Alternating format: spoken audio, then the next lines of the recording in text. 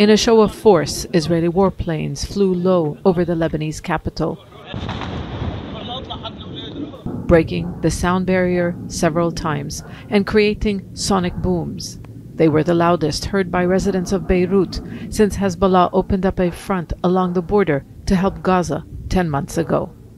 And it happened minutes before Hezbollah's leader was to address the one-week memorial for their slain military leader Fuad Shukr, during which he made clear Iran, Hezbollah, and Yemen's Houthis will respond to Israel's recent aggressions, regardless of the consequences.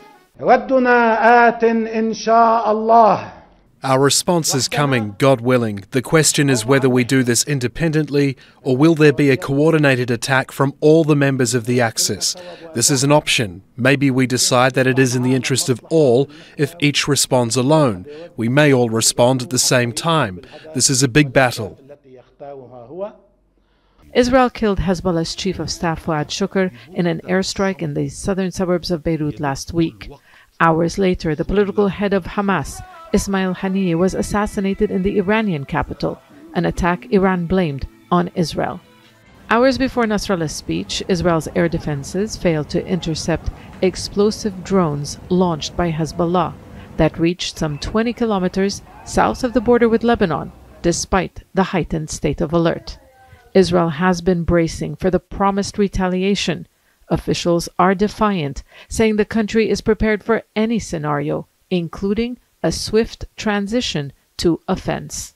And we're currently fighting a seven-fronted war by Iran that is seeking to strangle us, but we are, of course, seeing down their terrorist proxies.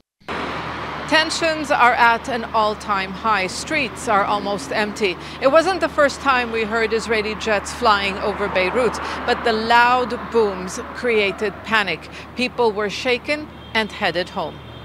Now they and the region waits for what comes next in a dangerously escalating conflict.